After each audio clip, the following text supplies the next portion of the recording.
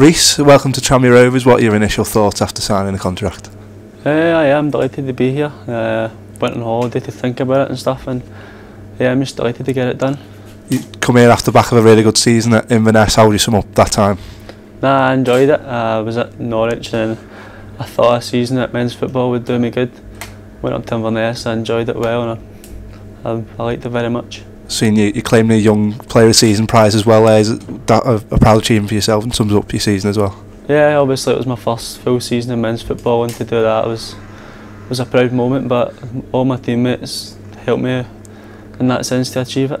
I'm looking over some of your highlights as well. Had you joining, you don't seem to score tap-ins either, do you?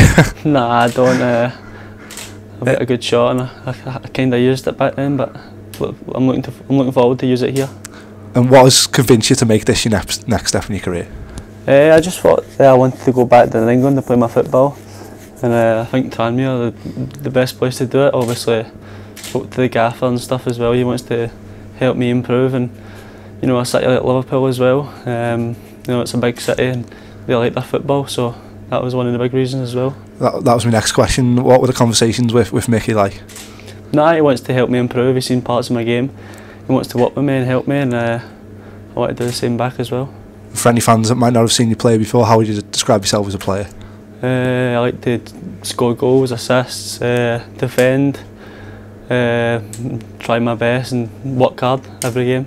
And it's a 2-year contract, so it's a nice period of time for you to settle in and really get your head down, isn't it? Nah, no, and it's a good place like Liverpool as well. It's quite familiar to Glasgow. You know, it's a working class city as well, and hopefully there's some nice people as well. And how much have you been told about the people, the fan base in the club as a whole? Yeah, no, it's one of the big attractions to the club is the fan base.